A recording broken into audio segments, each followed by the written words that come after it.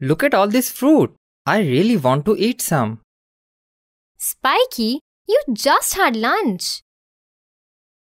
Yes, but I feel like I haven't eaten anything. I don't know where all the food I eat goes. The food we eat is digested. Digested? What does that mean? Food is digested through the process of digestion. The process of breaking down complex food material into smaller substances is called digestion. Come, let's take a closer look at the human digestive system. The digestion of food in humans takes place in the alimentary canal, which includes the mouth, food pipe or esophagus, stomach, small intestine, large intestine, rectum, and anus. The digestive glands, namely salivary glands, gastric glands, liver, and pancreas also help in digestion. The alimentary canal and the digestive glands make up the digestive system altogether. Look at that boy. He's about to eat an apple. Let's follow the apple's journey through his body. The digestion of food begins in the mouth. The teeth cut and chew the food, breaking it into smaller pieces. The tongue mixes the food particles with saliva produced by the salivary glands.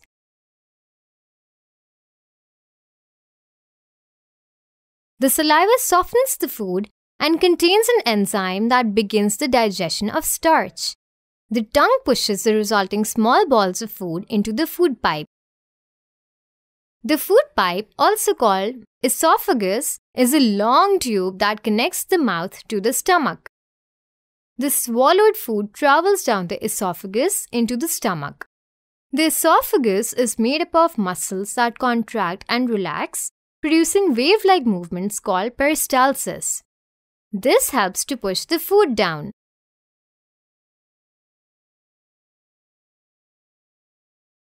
The stomach is a mango-shaped, sac-like organ that mixes and digests food. The muscular movement of the stomach churns the food and breaks it down further.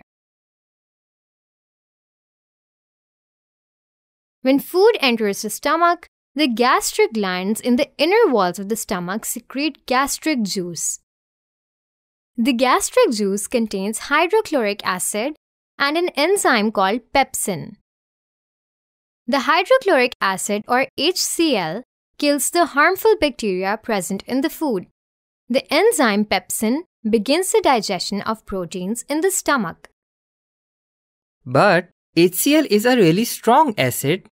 Doesn't it damage the walls of the stomach when it's secreted? Also, aren't muscles made up of proteins? Why doesn't the stomach digest itself? Good question, Spiky. This is because the stomach also secretes mucus. The mucus forms a layer that covers the walls of the stomach. This prevents the acid and the enzyme from damaging or digesting the stomach. Now, where was I? The stomach mixes the food with gastric juices. Yes, and so after a few hours, the food is partly digested, forming what we call chyme. The chyme then goes into a highly coiled tube called the small intestine. The small intestine is a long tube around 20 feet long. It receives secretions from the liver and the pancreas that help it to further break down food. The liver secretes bile juice, while the pancreas secretes pancreatic juice. The small intestine produces intestinal juice. The bile from the liver dissolves fat into tiny droplets, and the pancreatic and intestinal juices complete the remaining digestion of carbohydrates, fats, and proteins. Where does all this digested food go? Well, it is absorbed into the small intestine. The inner surface of the small intestine has many finger-like projections called villi. These villi have a widespread network of blood vessels which carry the digested food to all the cells in the body.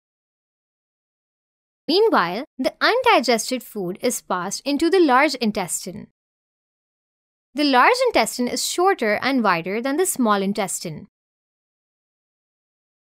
Here, excess water and salts are absorbed.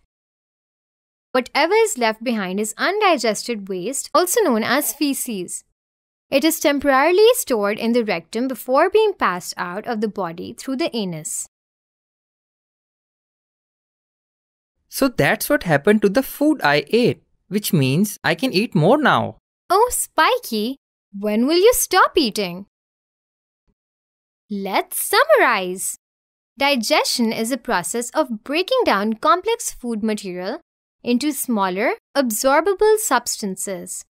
The digestion of food begins in the mouth. After the food is chewed and softened, it is pushed into the esophagus. The food goes down the esophagus into the stomach, where gastric glands produce gastric juices, and the digestion of proteins begins. The food then enters the small intestine. The digestion of carbohydrates, fats, and proteins is completed here. The undigested waste then passes through the large intestine and is removed from the body through the anus.